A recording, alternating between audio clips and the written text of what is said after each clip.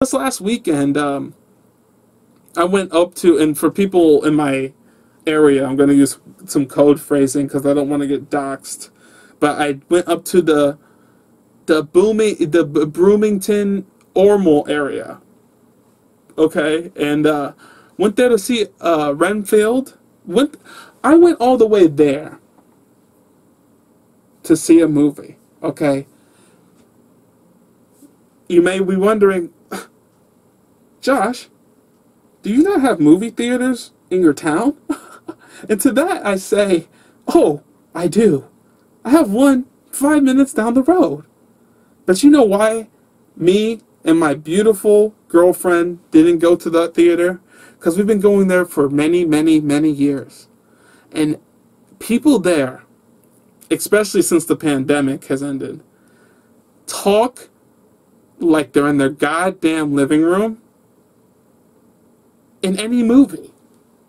You would think it would be like, okay, the blockbusters, the Marvels, you know, the Fast and Furiouses, we would never see that bullshit. But you know, those kind of movies that we had talking, and at least we see indie movies and shit. You know what I'm saying? We just like movies.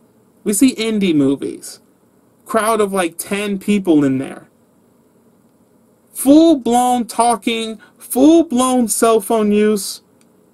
And I'm not trying to be a Darren. My version of male Karen is Darren. And she's not trying to be a Karen. So we're trying to be cool. We're not even 30 yet, you know? We don't want to start complaining and shit before 30. We want to at least hit 40 before we start grabbing managers for the youngsters. But it just got to a point where we're just like, you know what, let's shop around. Because our city is failing us. Our town is failing us. Our town is honestly on the brink of collapse. If society is going to let people talk in the theater, what else will they allow? Sex with pigs? So we had to go to Bloomington Oriole area. And while I was there, we saw the movie. By the way, spoilers, no talking. So we just saw a movie for once. Instead of seeing the back of people's heads and wanting to kick them in, or turning around and me seeing the projector and a group of people talking their heads off, and I wanted to go up there and choke them out. I saw a movie for once. So we might have to go to Bloomington Ormel every time to see a movie. That's an hour away from where I live.